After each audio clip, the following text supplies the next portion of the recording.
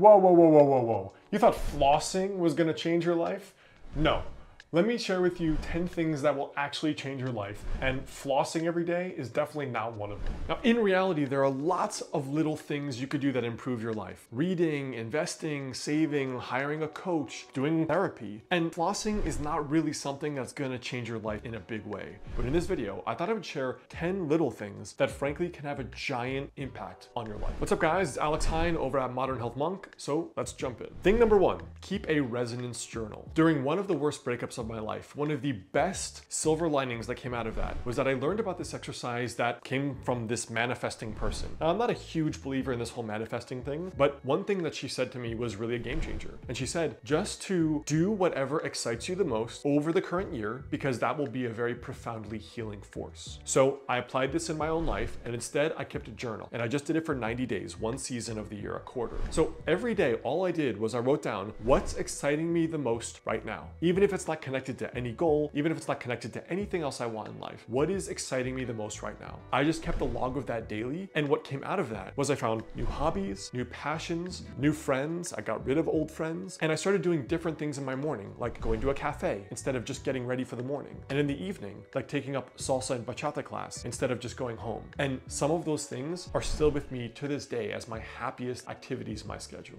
Now, this is the foundation of the free goal setting worksheet that I've put together. It's the first link right below this video. And what that worksheet is it helps you figure out the exact thing. What's the vision for the year? What are little daily habits that are likely to result in that vision happening? And then in terms of like quarters, 100-day periods or seasons, what do you want to have happen? So check out that free worksheet because that's something that actually builds off of this video very, very well. Now, a close follow-up to that is number two, which is track your hunches. And this is really your gut instincts. Now, when I got to journaling about these sort of very subtle internal feelings, it made me think a lot about something else. A lot of the biggest and best things in my life came out of a gut feeling. For example, I started doing this out of a gut feeling to stop writing content on the internet and try a different medium. On top of that, writing my books, like Master the Day, came out of a gut feeling that I had to write something like this. And of course, there was all this logical objection and fear and all of that, but the gut feeling was still there, that if I could write a book about how the process, a tactical approach to the process goals of life, if you could do that, it will really help people. And it really has. So these days, I just keep a little journal of what is that little birdie saying? Do I need to take a trip for my health? Do I need to pick up a new hobby? Or is that friend someone that I feel like, they have some dark side that may ruin my reputation by association? Or maybe even if I go on a date with this person or have in the past, they may look a certain way, but the gut feeling is to stay away, to trust that feeling. So this exercise will train you in more of that intuitive, subtle body in life. And lots of the biggest things like your career and your choice of a mate or partner in life come from that gut feeling. Thing number three, spend 5 minutes every morning thinking about your goals in life. Now for me, I have a very little nerdy sheet, and on front of that sheet is just a list that says what I want. It has a list of the outcome goals that I want in my life. And on the bottom, it just says the character traits that I have to work on. Now, when I flip that sheet over, the other side says, what are the daily rituals and habits most likely to make this, what I want, come true? Now, what I've seen is that just by having 5 minutes every day dedicated to the goals in your life, that by itself is a profound redirecting force. Almost like most of us are rudderless ships, where we wake up, we eat what we want, we drink our coffee, maybe read or listen to the news, go to work, everything's on autopilot. But no one is actually the captain of the ship, steering consciously and deliberately in a certain direction. And that is something that just by itself, just reading it, without even majorly changing your life, just by reading that can change the direction of your life without a question. Because your subconscious is now working all day long. If you said, I would like to write a book one day, guess what? You may buy a book on becoming an author, or on writing, or buy an online course, or go to a local, bookstore that's hosting a meet and greet of an author, and that begins your writing career. So I deeply believe that this starts a subconscious process that can change your life. Little thing number four, don't use your phone the first hour and the last hour of the day. If you're like a lot of people, you probably wake up, your phone has an alarm on it, and so you turn off the alarm, maybe you turn off airplane mode, and you go right to messages and social media. Now, there's nothing wrong with that. I don't think you're that terrible of a person, because I've done it plenty of times myself. But what I will say is, the opportunity cost, to my mind, is great. Because that first hour of the day, if you don't don't even touch your phone besides stopping the alarm, you can look at your goals, you can stretch out a little bit, you can make a healthy breakfast, you can read a little book or even work on your number one goal. It could be fitness, it could be dating, it could be working on a business, it could be applying to new jobs to get a raise. That first hour of the morning is a liminal time, just like the evening time is. And those times to me should be used for introspection and being deliberate, because as we get into the busyness of day-to-day life, it becomes a lot harder to find space. And space is where the muse visits you, where those gut feelings, those instincts, those thoughts about what I really want from life can come to visit you. And if you're too busy by not being present, by scrolling through hot chicks on Instagram or scrolling through puppy videos, again, nothing wrong with it, but if you're too busy doing that, you miss out on one of the best windows for productively guiding your life in a certain direction. Little ritual number 5 is reading 10 pages a day. For me, when I talk about putting your phone aside for an hour in the morning, one of the main rituals that I do is I review my goals for 5 or 10 minutes, like I said, and then I read for 20 minutes. Now, in particular, I'm reading books towards my number one goals most of the time. But sometimes it's just a goal that's evergreen. Like for me, one of my goals has been to work on my character and my personality, you could say, because I do feel like as an introvert, I'm not inherently a very strong people person. So I've actually been reading How to Win Friends and Influence People by Carnegie for months at this point. Every single day, I just keep rereading the chapters from start to finish. And that's been incredibly enlightening for me because like one of my medical mentors said, why read 100 books by lesser people when you could read one by the master?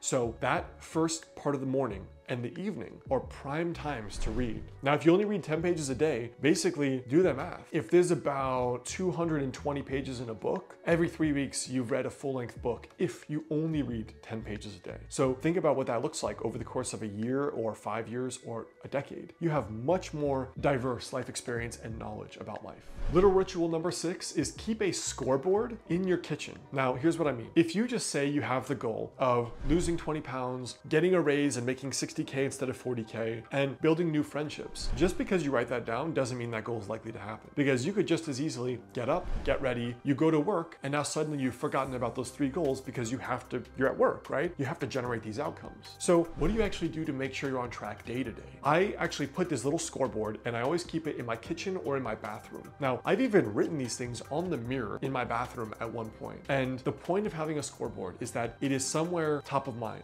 So if you're allowed to do this in your workspace, put the scoreboard right on your work desk if you're there 9 hours a day or 8 hours a day. If it's at home and you're frequently going to the bathroom or your work desk or your kitchen, put that little scoreboard there and just list out again. I pulled a list of what I want on that little sheet and then I put it right on this little whiteboard on my desk, right? And one in my kitchen. And for me, the point of that is so that I'm truly reminded of what I want to happen. Little ritual number 7, spend 5 to 10 minutes in the morning just stretching out while you listen to something inspirational and positive. For years, in the worst phases of my life, one ritual has held true to be beneficial, listening to something inspirational. Now, in particular for me, that's always been Earl Nightingale. And there's a little YouTube video I'd recommend called Earl Nightingale Reads Either The Strangest Secret, Earl Nightingale and Lead the Field, or a third is Earl Nightingale Reads Think and Grow Rich. So Earl Nightingale is reading the essential principles of that book, Think and Grow Rich. And it's about 40 minutes. And what I would do is I would just lay down on the floor, stretch out my back or stretch out my neck, stretch out my hips, and I would just listen to this inspirational audio and it would jog my memory about goals and being driven and being deliberate and always endlessly thinking about what I want. And just by doing that every day, if you're in a really, really tough phase of life where you're rebuilding and you are trying to reinvent, that is something that will keep your spirit and your motivation high. Because the morning for a lot of people when life is hard is one of the least productive time periods. You're tired, you're unhappy, you're not motivated, you don't want to do anything.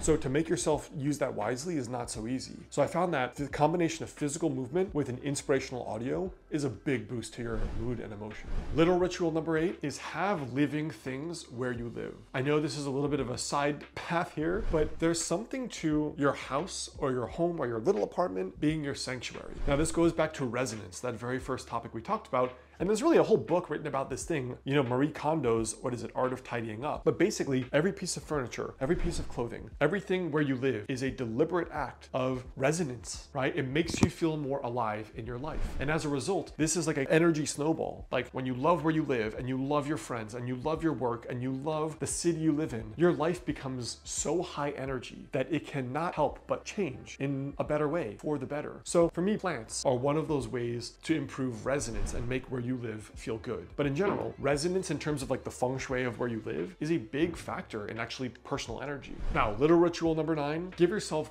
1 season or even 100 days to achieve some of your goals. For a lot of us, there's that saying, we overestimate what we can achieve in, let's say, a year, but underestimate what we can achieve over 10 years. Now, what I found is that for a lot of goals, they're not so short term, right? Transforming your body or finding love or building new friendships or starting a business, these are not goals in the weeks. They're really goals in the months to years. And so how do you actually set up a framework that both holds you accountable so you're taking action, but also is long enough to give you time so that you're not discouraged? And in my mind, it's best to operate like these big companies where they have quarterly goals. So once a season, every 90 days, you come up with, these are my goals. So 90 days, I'm gonna try to lose 10 pounds. In 90 days, I'm gonna try to shoot my first YouTube video and upload it. In 90 days, I'm gonna work on having a brand new friend group. And what I found is that if you just track quarterly goals in a notebook somewhere, that is something that is long enough to see progress, but short enough to hold you accountable. Not like giving yourself a full year where you can just fall off the course in 2 months, but the perfect sweet spot of the two.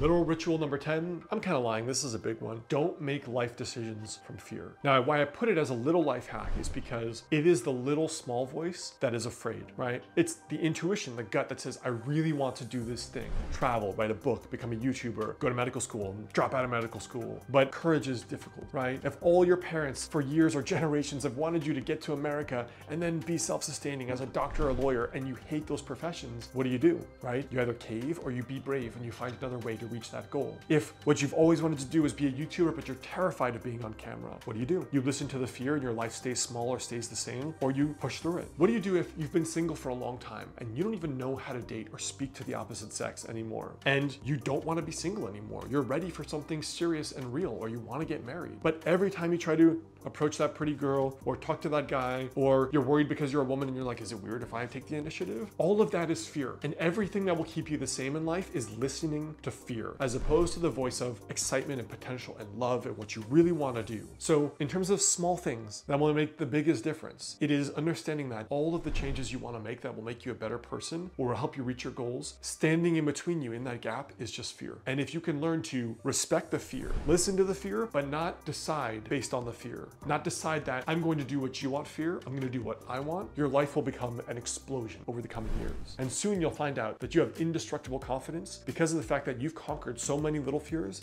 that now you can see your life 10xing, and you're excited to see what that looks like. Now, something really excited that I've launched recently has been this new Monk's Courtyard. This is a series of online programs on how to design your dream life going forward. Now, we already have a few of them, but I want you to check out the journaling one, the Strategy Pages journaling program. It's the link below this video, it's pinned there, and it's something that will help you figure out how to design your best year ever using journaling. So you can check it out right there below, guys. And then before you go, I also have a related video on this topic right up here.